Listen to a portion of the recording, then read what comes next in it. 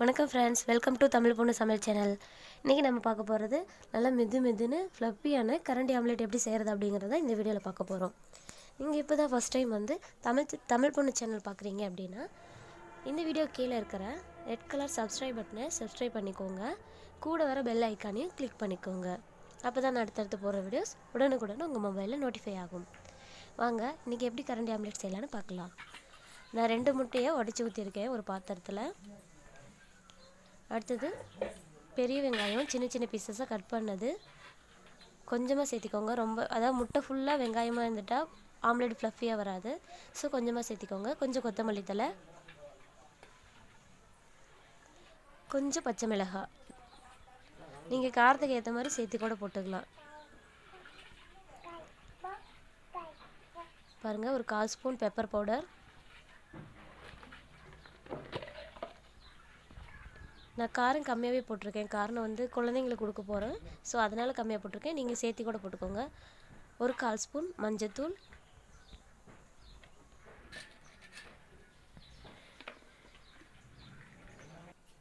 கொஞ்சமாக மிளகாய்த்தூள்.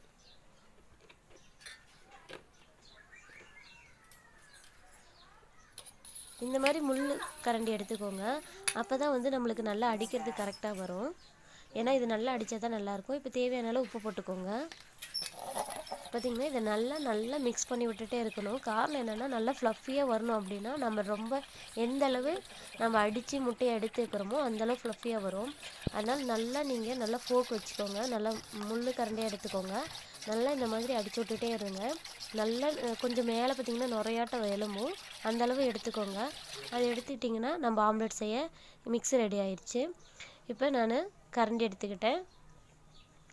கொஞ்சம் தேவையான அளவு எண்ணெய் ரொம்ப அதிகமாக வேணால் ரொம்ப கம்மியாக ஊற்றிடாதீங்க. கொஞ்சம் ஓரளவு எண்ணெய் இருந்தால் தான் கரண்டி ஆம்லேட் வந்து நல்லா வரும். இப்போ எண்ணெய் காயட்டும். எண்ணெய் காஞ்சிருச்சு. கொஞ்சமாக போட்டு பார்த்துருக்கேன், பாருங்கள் காஞ்சிருச்சு.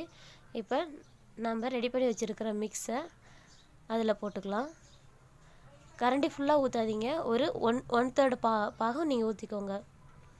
3ல் ஒரு பகுதி ஊற்றிக்கோங்க. இப்போ ஊற்றிட்டு உள்ளார இருக்கிற ஆம்லேட்டை இந்த மாதிரி எடுத்து விடுங்க. அப்போ தான் உள்ளார இருக்கிறது வேகாதது கூட வந்து அப்படியே வேகும். இப்படி சைடில் அது நல்லா எடுத்து விடுங்க. பாருங்கள், இப்படி எடுத்து விடுங்க. அப்படி எடுத்து விட்டுட்டே இருந்தீங்கன்னா வேகாத பகுதி கரெக்டாக வந்து வெந்துடும்.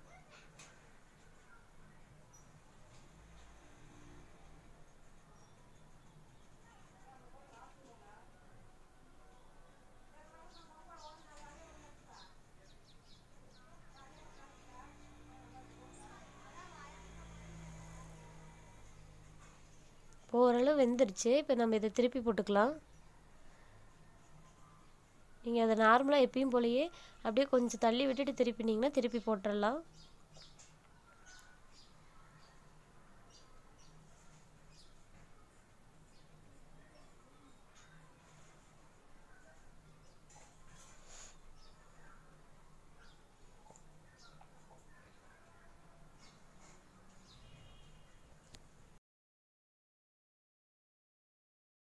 இந்த சைடும் கொஞ்சம் நேரம் வேகட்டும். ரொம்ப ஃப்ளேம் அதிகமாக வச்சிடாதீங்க. ஃப்ளேம் கம்மியாகவே இருக்கட்டும். ஏன்னா ரொம்ப தீஞ்ச மாதிரி ஆயிடுச்சுன்னா நல்லா இருக்காது. இப்போ கரண்டி ஆம்லேட் ரெடி ஆகிடுச்சு. பாருங்கள் எப்படி ஃப்ளஃபியாக வந்திருக்குன்னு. பார்க்கவே அவ்வளோ ஆசையாக சூப்பராக இருக்கு இல்லையா? நல்லா நம்ம ஃபோக் பண்ணி நல்லா அடித்ததுனால தான் இந்த மாதிரி வந்திருக்கு. இப்போ நம்மளுக்கு தேவையான கரண்டி ஆம்லேட் ரெடி ஆகிடுச்சு. உங்கள் குழந்தைங்களுக்கும் செஞ்சு கொடுங்க. எப்படி இருந்துச்சுன்னு மறக்காமல் கீழே கமெண்ட் பாக்ஸில் கமெண்ட் பண்ணுங்கள். இந்த வீடியோ உங்களுக்கு பிடிச்சிருந்தா லைக் பண்ணுங்கள், ஷேர் பண்ணுங்கள். இதே மாதிரி தொடர்ந்து வீடியோக்களுக்கு தமிழ் பொண்ணு சமையல் சேனலை சப்ஸ்கிரைப் பண்ணி வச்சுக்கோங்க. தேங்க்யூ.